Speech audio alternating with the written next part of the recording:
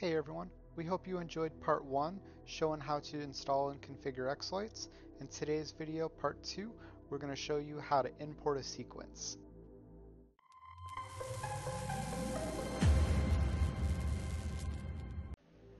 To get started, I opened two instances of exploits and put them side by side. From there, I will compare the layout from the vendor to our layout, and I will make sure that we have similar groups and props. And in the case when I am importing something from Tom, Tom has more props than we do, and he will spend a ton of time making sure that each prop plays certain notes of a song, which makes importing his sequences a little more challenging, but it's what sets some of his work apart from some of the others. So I have additional props on the side over here that we don't actually have the prop, but it helps me to import the additional effects that he uses, and then I'll remap them to the props we do have. So to get started, I'll open up the sequence that I want to import, and then in our layout, I'll go to the Sequence tab, go to File, New. It's going to ask us to pick a musical sequence. We'll have to pick the audio file.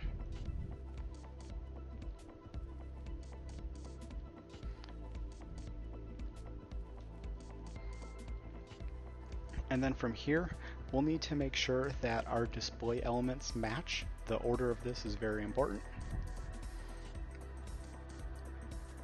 And if you use the same vendor often and they use the same layout, you can save a preset up here and it will make this process a little simpler. So I'll go ahead and click on this, and you can see it changed and the order matches on both sides. So we'll go ahead and go to the next step.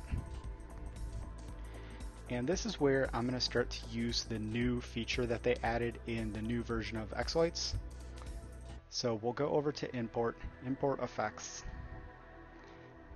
And instead of going to the already unzipped file that you need to be able to see the vendor's layout, I'm going to go directly to the zipped folder. Go ahead and click on open. And now it's going to bring us over to this screen. What happened in the background there is it brought over and recreated all of the shaders, video files, images, all that good stuff, so you don't have to do that manually anymore. And then from here, you can start to remap everything. You can save this mapping to save you some time. So I'll click Auto Map. It'll map everything that it can recognize exact, so all house. The things that don't match, you can do manually. In my case, I will create different groups based on the vendor I'm going to import from. So I have a whole group of Toms down here. So I'll speed this up, but this will be how I transfer these over.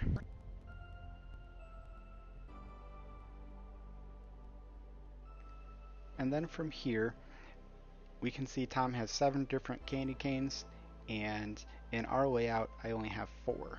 So I'll go ahead and I will start at the beginning. And now I have 3 that I don't have. So this is where I'll go to those props that are off to the side, and I just call them whatever the prop is and then remap in the number.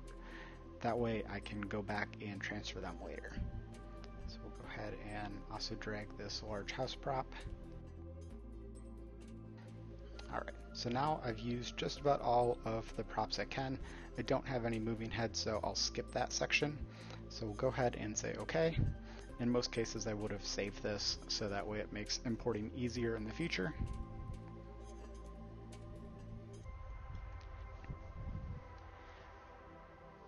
Alright, so now that it is done rendering, I'll go ahead and minimize this one.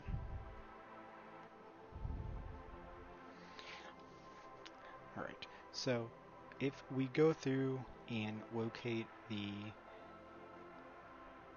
candy canes that have the effects on them that we don't have, we'll be able to remap them.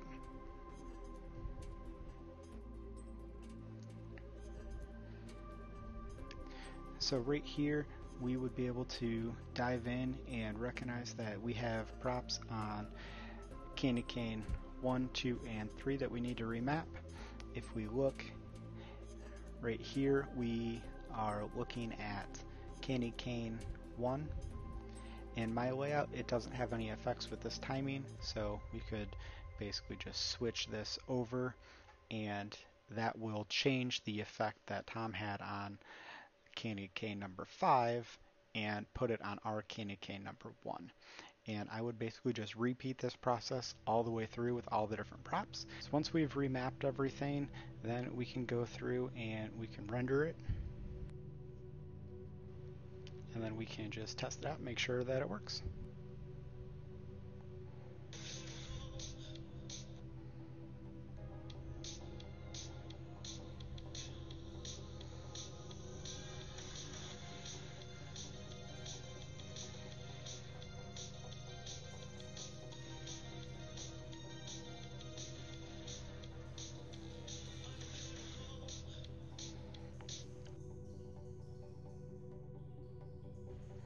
Alright, so now that we have checked out one from Tom, we will also do one from Xlights Around the World. So to get started, I will change the show folder. And again, I will make sure that I have the same props and overall layout. And then once we have confirmed that, we can go to Sequence in the Vendor section. Open up their sequence. It's gonna again ask for the audio file, and then ours will go over to new sequence, select the audio file, and in this case these ones are a little easier to remap, so I don't have one of the presets saved for these.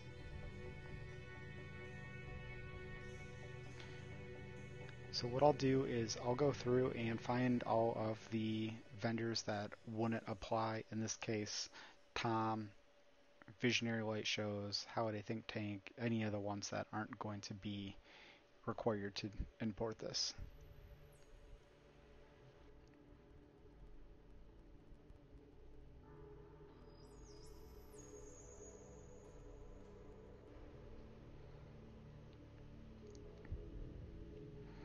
Alright, now that we have that,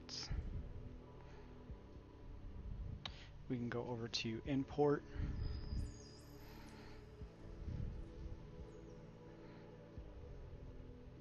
Again, we can use this fancy new feature to bring over all of the video files and shaders.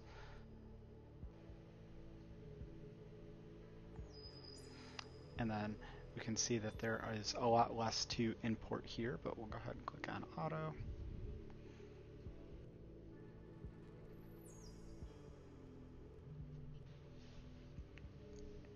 Alright, and then from here we can go ahead and run this.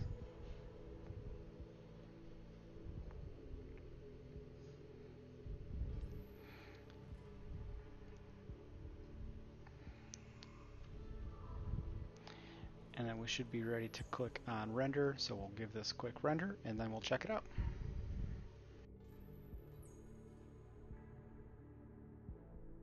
Alright, so now that this is done, we can just take a look and make sure everything came over and looks right. So we have to go back and we'll have to correct the singing faces. So the singing faces that were used have a different model face than the ones that ours have, so we just have to change those.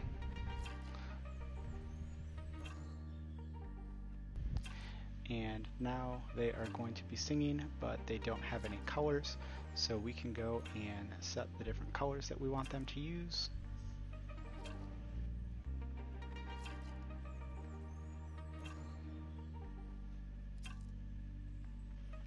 Alright, so now we have the faces. Let's try this again.